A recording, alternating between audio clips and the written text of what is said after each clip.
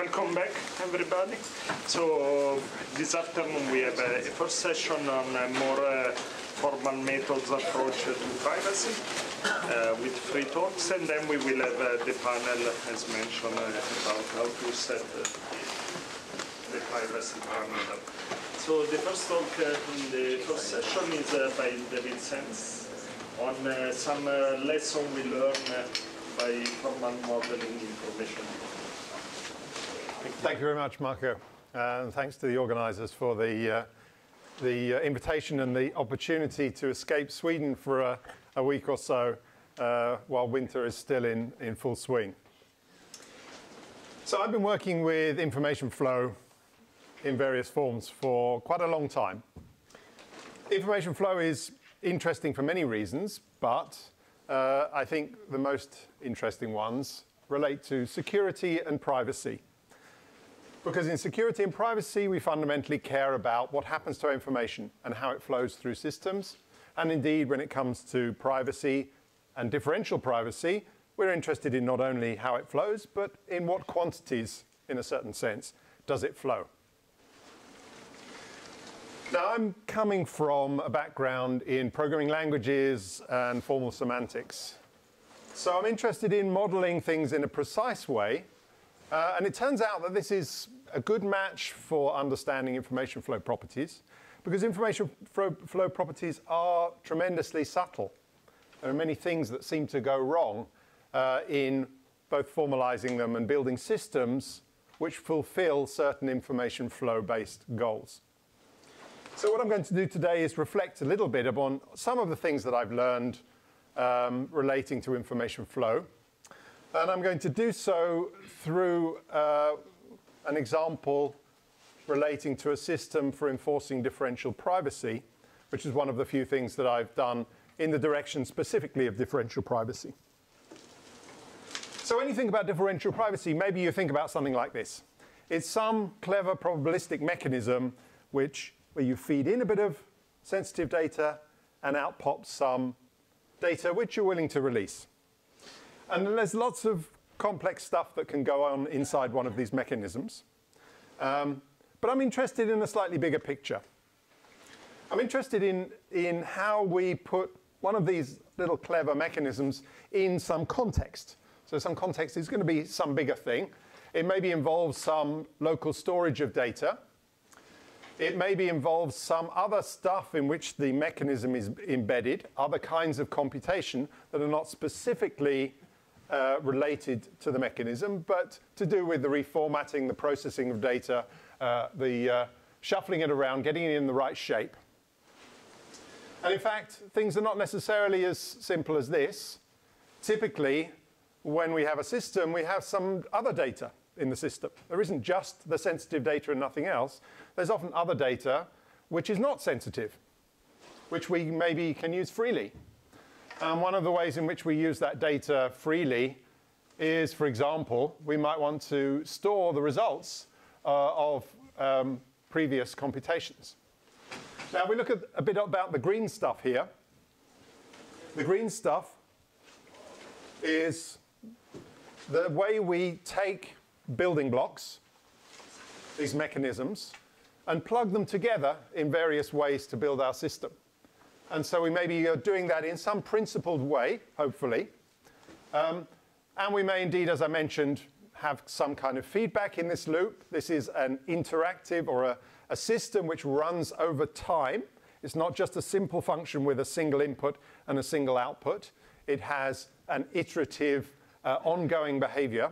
And that behavior may involve various forms of feedback.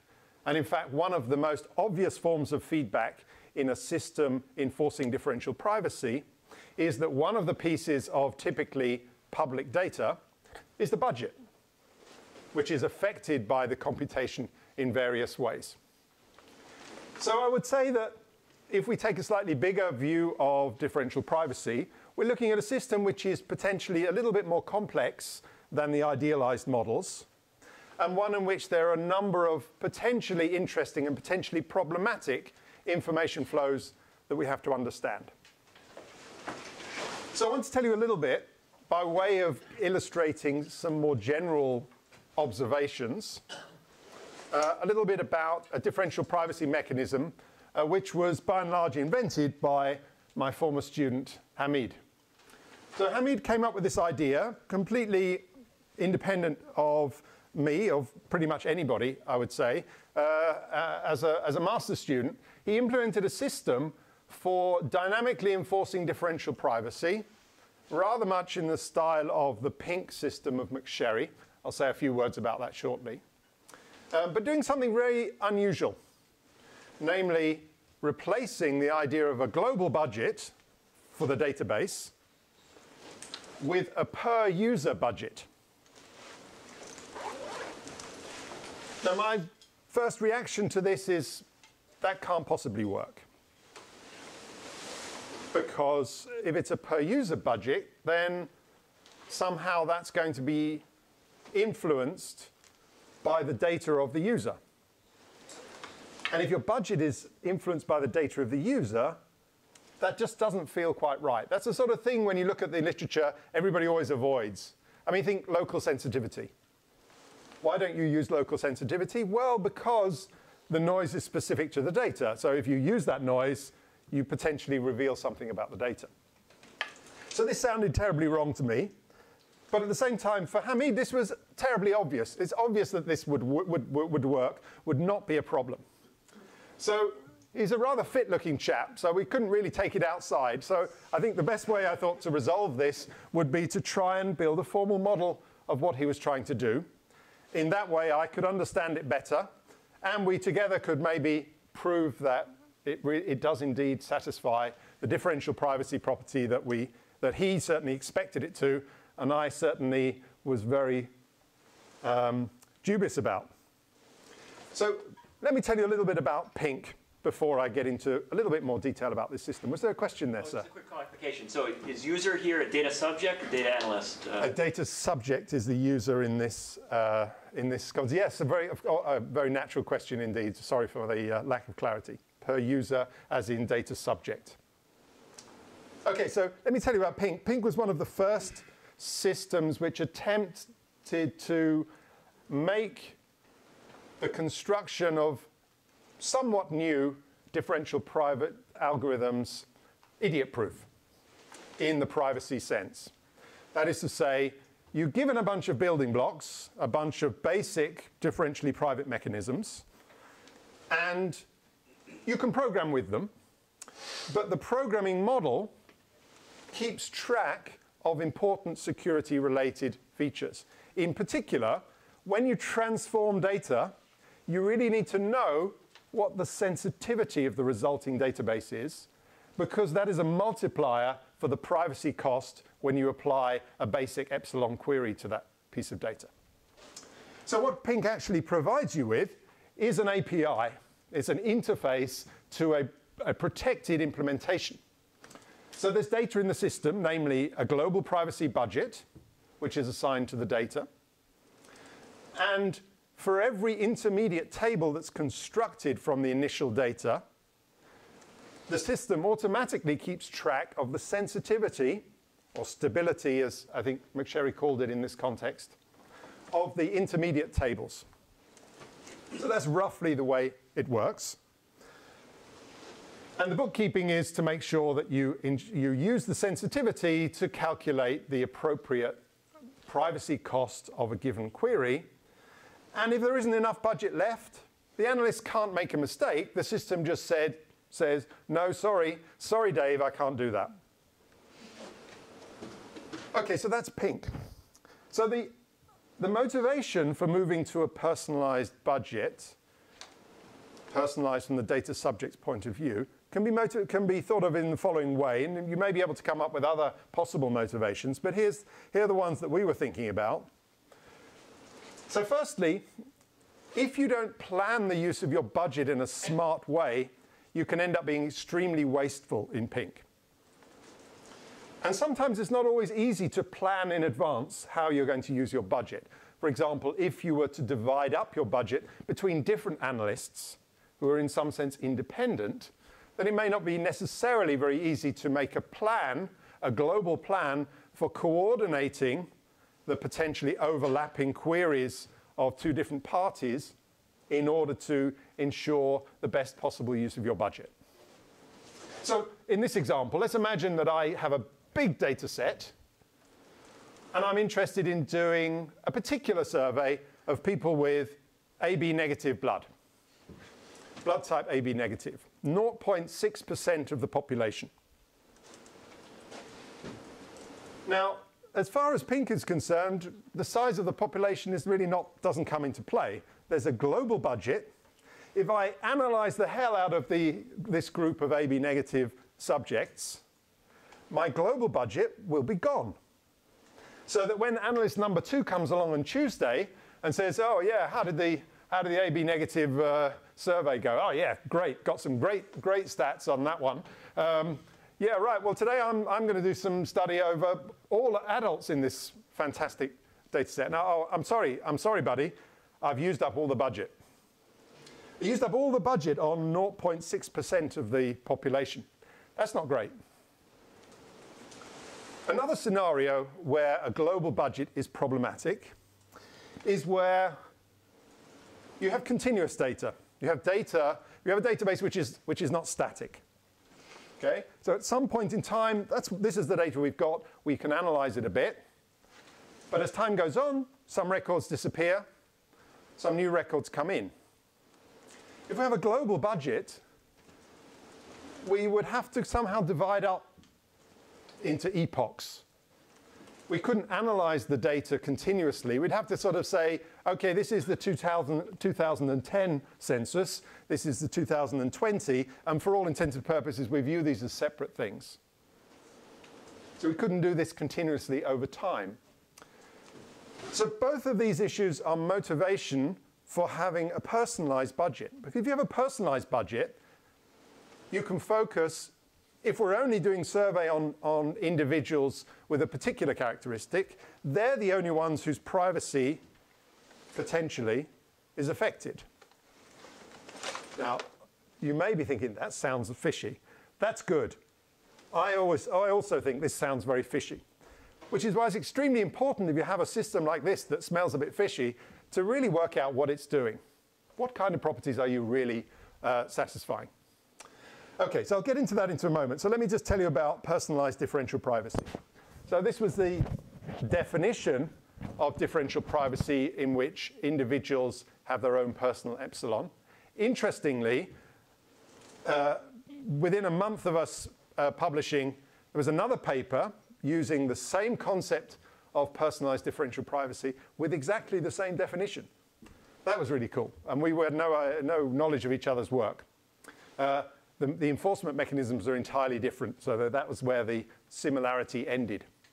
So personalized differential privacy is a genuine generalization of differential privacy in which each individual has their own personal epsilon. Now, I'm not particularly interested in allowing individuals to set their own epsilons. That's not the goal here. This is really as a means to do a more fine-grained accounting of the budget. So for present purposes, you can imagine everybody starts with the same epsilon. And at the top level, that's going to imply regular epsilon differential privacy. But the ability to have fine-grained budgets will give us the ability to account for the budget in a more fine-grained way. So we can show then that the basic composition principles that McSherry used to build his system also hold in a more generalized form in the individual case. That's great. We have the same building blocks.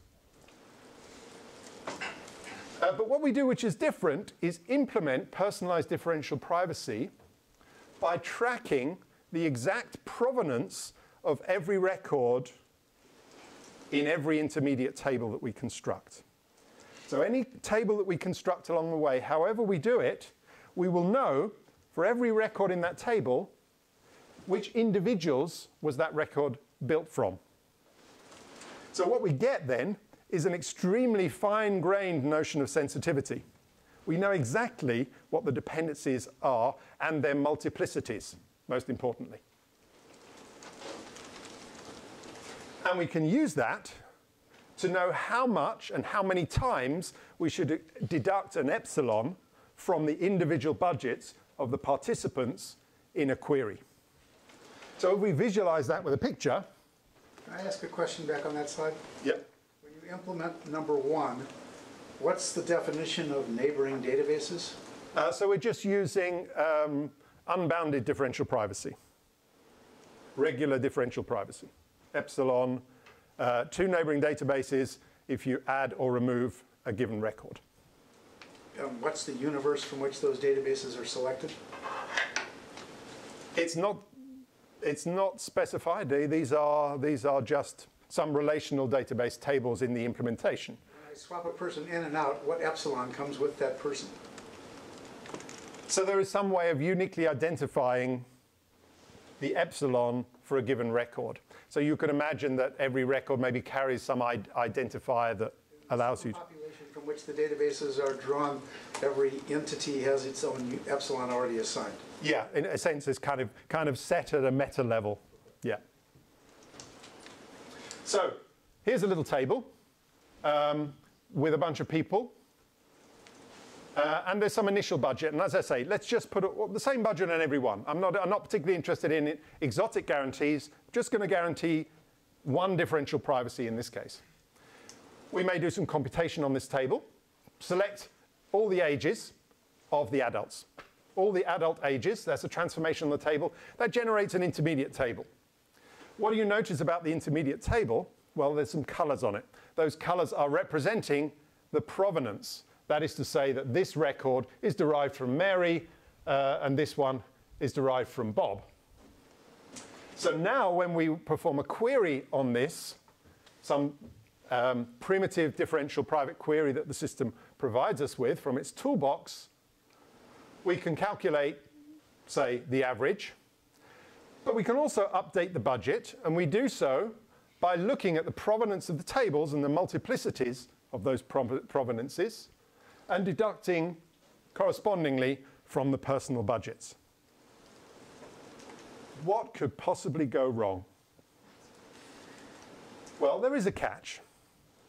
You see, systems for differential privacy, they don't measure privacy. They enforce privacy. And there's an important difference there. Because when you enforce privacy, you sometimes have to, in some way, say no. And that decision is an important carrier of information. You can't ignore it. So if you model a system like this as one which doesn't enforce privacy but just measures it, then things become a lot easier, but they in some sense become unrealistic, because that's not what we want to do typically. We do want to enforce an a priori bound on our privacy. Okay, so the catch is in pink, if you run out of the global budget, you deny the query, you throw an exception, and that's okay because the budget is not private, it's not sensitive. However, in proper, the budget is very much a private thing. The fact that your budget went down is because you participated in a query, and the reason you participated in a query tells you about you. So if you participated in that query just now, we know you're an adult. So if we can see your budget, we know something about you. We know a fact about you. So we have to accept that the budget cannot be private. That means we can't leak the budget. So what do? Well, the solution is that if an individual would run out of budget when we do a query, then we say, okay, in that table which would cause that individual privacy harm, we will remove all the records which depend on that individual. So we will remove them and silently drop them from the table. So that way we make sure that we don't include individuals whose privacy budget has been exhausted. But nevertheless, there may be a good number of individuals left. For example, on Tuesday, when you're analyzing the big population, you may have had to drop that small number of AB negative blood type individuals from your query, but in that particular case, there were lots left. So that's the approach in the personalized differential privacy system that we developed. But it's still maybe not completely obvious that this is privacy preserving. And there's a spoiler. A first lesson is that Formal models are really good debugging tools. Okay? It can be very hard to find subtle bugs in systems, and sometimes they're not so subtle in hindsight, but you can't really get that hindsight unless sometimes you go the hard way around. So it turned out that I was right and Hamid was wrong. The system was, in fact, broken, but fixable. So it was broken in the sense that if you think of the operation of dropping records from the table as a genuine transformation prior to performing an operation, you view it as a first-class operation in the chain, then you see that the sensitivity of that operation is unbounded, which means we can't use it in combination with an epsilon query. Now, how do we fix that? Well, it turns out that the reason why it becomes unbounded are the underlying problematic data transformation operators, such as the general join operation of a database. How many times does an individual get multiplied when you join two databases? Well, it depends on the size of the database you join it with. And so you can't bound it. So join is a typically problematic operation in a differentially private enforcement system. Now, we had hoped, because we didn't need to think. Have that recorded and played back. Okay, so you'll have to explain that afterwards. Someone who heard my talk yesterday know why I was chuckling. So we had hoped that because our method was based on fine-grained accounting, that you didn't have to place any constraints on the operators. And we thought that was cool because now we can do full joins and anything you like. It turns out we end up with more or less the same constraints on the basic operations that Pink had in the first place. That's not to say we lose everything, but it wasn't quite as cool as we'd hoped. So how do we find these kind of bugs in systems that you might not spot at first? Well, I'm arguing that we need to model formally, and this is not a formal model. This is just a sort of schematic of the way we model the system. So what is the system? Well, the system kind of maintains a bunch of stuff, the implementation, the heart of the system, the stuff that goes on behind the scenes that the programmer, the analyst, doesn't see. They only interact with this via a fixed API. And that API looks just like operations to apply differentially private primitive operations, update tables using SQL-like operations, and so on. Okay. So we're going to do some modeling here. So let me tell you a little bit about how we went about this. So firstly, how should we model a client program? This is a potentially malicious, if you like, analyst who is trying to break our system by applying queries in some way that we maybe didn't think of. So what is a good model for this? Well, if you look at Pink, you can say, well, Pink really is it's a C# program. So we should have a model of C# here. Well, that's probably A, unrealistic, but B, you actually care about what programming languages you use in such a system because we are assuming that we have an unbreakable API here, okay? That there's no way to bypass this API and get raw access to the data.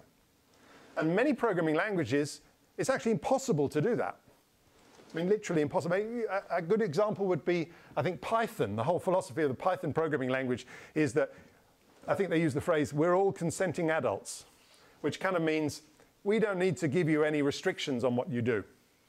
And what that means is you can do all sorts of cool things, except prevent people from doing things, like bypassing an API and getting to the internals of some system. So it does matter what program you use. We couldn't model C#, even if it was a feasible thing to do. What about an idealized program? So this is something you see in programming language research a lot. You take an idealized programming language, a simply typed lambda calculus, or a while language if you're doing something like Hoare logic. So an idealized program, and I see this a lot in works modeling information flow properties of systems. You take an idealized language. But there's something important about this, and that is that the syntax in here is not relevant other than the fact that it speaks the language of the API. There's nothing about the syntax which is important because we're not implementing a type system. We're not having to analyze the syntax in order to build a semantic model of the program. The only thing we care about is the fact that we are doing a certain sequence of API calls. So this, in some sense, would be building in certain invariants about the way we use an API, which have no real relevance to the problem. So that doesn't seem really a good idea either. That's in some sense unnecessary simplification. All right, so what do we do that's in between? How about just abstracting this by a sequence of API calls? After all, the API is all that matters, right? OK, let me give you some cautionary tales from studying information flow. And it goes back a long way. In fact, if you trace it back, it goes back to a paper of Shannon in '58, where he was viewing this as a good thing. Hey, look, guys, we can transfer more information. You know, that's great. In the security context, that's usually not so great. So this has been studied by a number of people. I think independently, Whitbold and Johnston spotted this, this behavior. So let's imagine a system here, trying to simplify a little bit, which has some component, some trusted component, a bit like this. We think of this as the way we're modeling the client program here. And we have some system here, and some secret's going to come in the top, and something which we hope is not a secret coming out the bottom. And there's some interaction between the two. So now let's instantiate P with the following little program. So P generates a uniformly distributed bit, flips a coin, which we're going to call a key. And we assume that H can see this key, but outputs it to H. And now it's going to input something which we presume is some sort of secret, because it could be depending on this guy. And what it does is output the key XORed with the bit that it was. I'm assuming this is a bit as well. Okay? So I've generated a one-time pad, and I've encrypted the data that I'm sending out. So it doesn't really matter. You could argue here, it doesn't really matter what you receive from H. What I'm sending out is noise. Okay? Pure noise.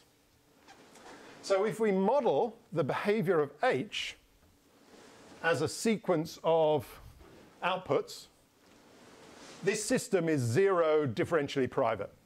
In other words, it has no information flow. It's non-interfering with regard to the input at the top. Okay? That's what happens if you model H as a sequence. However, if instead you model H as a program, then something else happens. Here's the program. H is going to input the secret from the outside, and it's going to grab the key that this guy generated, and then it's going to pass the key XORed with the secret to P. So what happens now when we run this program? Well, this encrypts the data here, but the thing that it's encrypted is H XORed with the key. In other words, this is a decryption of the secret. So what was the difference between those two models of the system? In one model, we abstracted the behavior of a component of the system as a stream of values. But when we replace the model as a stream with a model as an active process, as a strategy, if you will, then we see that this is not a safe system from the security point of view. So it really matters how you do this kind of modeling. Okay. Now I can give very quickly, I have an example of this that arose in my own work, and it relates to privacy. I know I'm running a bit short on time, but I think this is quite cute. Well, I didn't think it was that cute at the time I discovered it, but anyway. So we were modeling a notion of information erasure. So information erasure is this idea that, and I think it's embodied in some European some parts of the GDPR legislation, is that once you've used the information for the purpose which you gathered it, then you should erase it. That's roughly the idea. So we were asking the question, what does that mean, A, from a semantic point of view, and B, how do we enforce it? And in this particular case, we're interested in enforcing using type systems. But in order to enforce it, we need to know what we're enforcing. What is a semantic model of information erasure? So here's a little example. I have a credit card transaction going on in this bit of code, a timeline running down from top to bottom. I receive a credit card. That's the interesting data that is subject to an erasure policy. The erasure policy is, when the transaction is complete, you should erase the data. And what erasing the data means, from our point of view, is not just that you syntactically delete these digits from some place in memory, but any influence of those digits on anything else which is observable later on in the interaction of the system. Okay? However, during the time when it has access to the credit card, it may indeed communicate it to the bank and so on. Okay? So we studied how to specify this and how to enforce this. That's great. But our model of the outside world was not explicit. It was implicit. And by being implicit, effectively what we ended up doing was making the same mistake. We were modeling the outside world as a passive stream of inputs and outputs. So here's what can go wrong. When you initiate your transaction, maybe a cookie is set in your machine, or maybe you can think of, you get a special offer code. Thanks for shopping with us. Here's your special offer. Next time you come back, we'll give you a 25% discount. And then indeed later on, you can use your 25% discount to get a reduced purchase on your next interaction. However, this thing here could be just an encryption of your credit card number. So what you've done is that by using a clever strategy out here, information has escaped the system, this time not by a malicious user. The user is not malicious in storing a cookie and retrieving that cookie. But what they're doing is acting on behalf of the attacker to save the data which was supposed to be erased outside of the system and reintroduce it again. OK, let me get back to the main thread. How should we model a client program? Well, I would argue that without further evidence that it's safe to do something simpler, we must model this as an active program in some form. However, we shouldn't model it as a particular program in a particular toy language, because the language is not important in a dynamic enforcement system. So what we did, in fact, was model it as an arbitrary transition system in which the states of the system are completely abstract. We say, we don't know what the states are. We don't know what the programming language is, what its memory model is, anything. We have states, and it interacts with the outside world.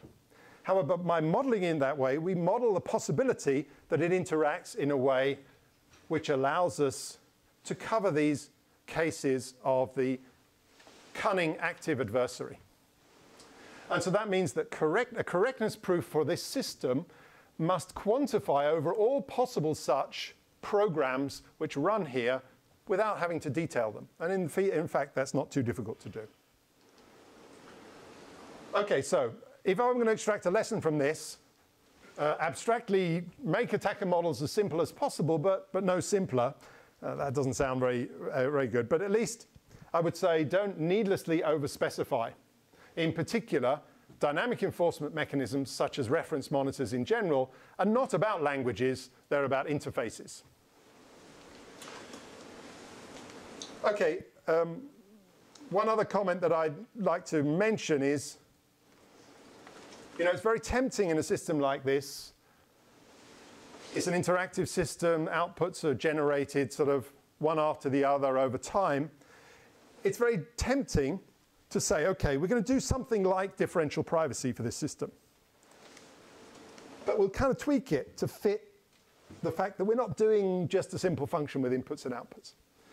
And you can do that, and it's tempting to do that, but you never quite know what you've got. I mean, lots of people have studied differential privacy for one or two definitions. You start introducing definitions which are little tweaks and variants of this. That's not the same as a generalization. It's really not so convincing anymore what you've actually done. So I think it's a really good idea to sort of do a best effort to reduce the reasoning about the model to the standard case rather than modify the standard case to some case that fits the model. And how did we do that in this particular case? Well, what's tricky here is that we don't have a single output. We have many outputs. And in fact, we could have infinitely many outputs. We happen to have outputs which are zero differentially private. We will never exhaust any budgets. And we might go on forever. So how do we talk about regular differential privacy in this context? Well, the way that we did this was to view each prefix of the output stream, which corresponds to an observer, or an attacker, if you will, who's observing the system for a particular duration of time. So once I've chosen how long I'm going to observe the system for, then I get a prefix of this potentially infinite trace. And what we can do is we can model the system as a probabilistic process. That output, of course, will be subject to various coin flips along the way, so that there will be a probability associated to that output. And what is that probability? It's the probability of observing that output among all outputs of the same length. In other words, once I've chosen to observe 3 outputs, then there will be a probability distributions of prefixes of the output traces projected down to those of length 3. And by doing that, what we have is a family of functions indexed by the length of observation you make of the system. And what we're showing is that for each member of that family of functions, they satisfy regular, ordinary epsilon differential privacy.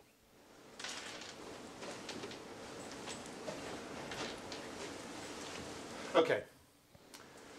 So the ideas that we developed along the way to proving properties about this not obviously correct, in fact, not correct when we started, system, we've taken those lessons and distilled them into something somewhat simpler, basically revisiting the pink system, which is a real system, and building a little model of it, in some ways the most lightweight model we could think of, which was arguably faithful to the original design, that I think that we would like to offer as a useful starting point for modeling extensions and variants of these kind of dynamic differential privacy systems.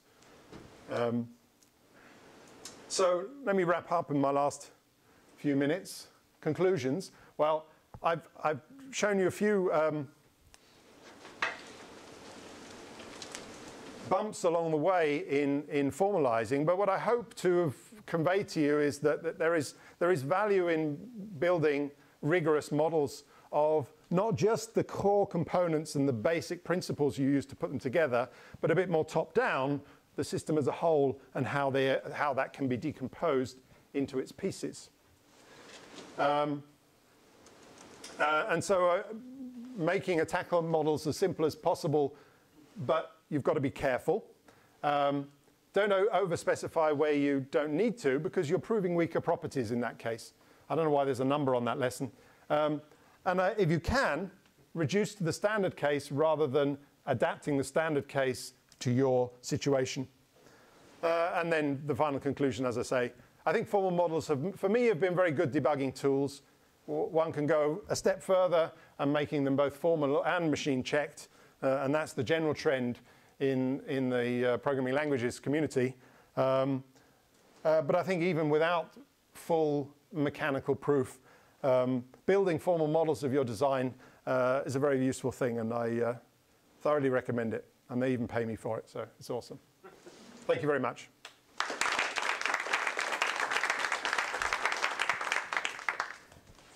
We have time for some questions. So I want to just understand this trace concept a little better. it seems kind of similar in spirit to what in the crypto world we've called the view of an adversary interacting with the system, whatever randomness they started with, and then their entire view of the interaction with the interactive system. And there we wouldn't typically, we can talk about a system indistinguishability with respect to an adversary interacting with the system in terms of the views being, having similar distribution under two different inputs or two different neighboring databases. And there we wouldn't typically restrict the length of the interaction. We would just say it's a probability distribution on strings of unbounded length, right? And ask that for every set of possible strings, the probabilities are close. So I'm just want to make sure I see what I'm missing in that. So what we could have done here is even, so you'd have to model this as unbounded or infinite. So that's the domain, and you could associate a probability distribution with each of those complete things. I guess what I would be concerned about then is, okay, but what if I'm not willing to sit and watch this infinite output or arbitrarily long? What if I just see some of it and decide to stop the system? And indeed, if you look at the interaction between the inputs and the outputs, in fact, I think there are information leaks that you could hide if you ignored the fact that this trace has a kind of causal structure that relates to the inputs. There is more structure in understanding all the partial things together than there is when you just look at the limit. But is not that halting part of the strategy of the client program that because you universally quantify over those? No, so I think there's two different parts of this: the client program and then the observer, which you kind of think of as separately. But the observer is maybe the one that can press Control C, which is outside of the program. I mean, I think there are some subtleties there. It could be that you can argue that it's enough to think of the distribution of the whole output space in one go. But from the point of view of proving, it was very convenient to do it this way because it gives us a kind of inductive handle on things. And the proofs here, not like typical crypto proofs. I mean, it's just doing induction over the definitions of the way the computation of the system proceeds. Right. What I'm imagining is maybe like with epsilon delta differential privacy, this truncation could cause problems. The epsilon delta case is the one that causes the issue. Like when you're doing epsilon differential privacy, you can say you can do the proof for every possible sequence, and then just the proof composes. Yeah. So the thing about epsilon delta is that I mean, what you don't see clearly in the definition, when you look at the rarefied definitions, what you don't see is the subtleties in the adaptiveness properties. Yes. So I don't want to go to RDP is better. So RDP you can show adaptive composition under RDP, but when you do RDP proofs, you have to look at the entire sort of tree of possible sequences you can get, and then do the analysis. You can't do it like each individual trace. And I think in the crypto literature, you do have negligible probability, and maybe that's why you need to look at the entire view and not just look at every individual trace. That could be the connection with the crypto literature. But I agree with you that it's not, that's not delta proof. And I think you realize it much more clearly when you build a system model because you cannot avoid it's not just adaptivity in the way that people often assume, adaptivity, that's just where the results of one query can be used to determine the next query. But often people are assuming that the next query, the epsilon is already fixed. Yes. And what you find is that when you model it the way it really is, you suddenly realize actually you wouldn't be able to use that as in the proof because the epsilon's is adaptive as well. And that's very easy to miss when you're doing just focusing on sort of abstracting out the high level principles. You might not have quite general enough principles for the system at hand.